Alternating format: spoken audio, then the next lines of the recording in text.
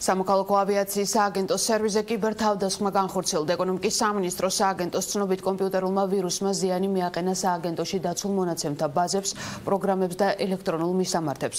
თავდასხმის შედეგად შექმნილი პრობლემის გამოსასწორებლად სააგენტოსთან ერთად ჩართულია ყველა შესაბამისი უწყება.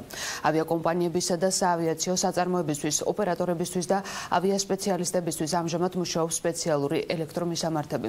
საერთაშორისო საავიაციო ფიქსირებული სატელეკომუნიკაციო ქსელების და სხვა ალტერნატიული საშუალებებით სააგენტომ უკვე უზრუნველყო ყველა საჭირო ადრესატის ინფორმირება. სამოქალაქო ავიაციის სააგენტო მუშაობას ჩვეულ რეჟიმში განაგრძობს.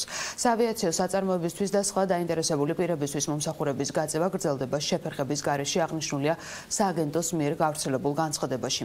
შინაგან საქმეთა სამინისტროში კი აცხადებენ, რომ მოკვლევა კიბერთავდასხმასთან დაკავშირებით უკვე დაიწყო.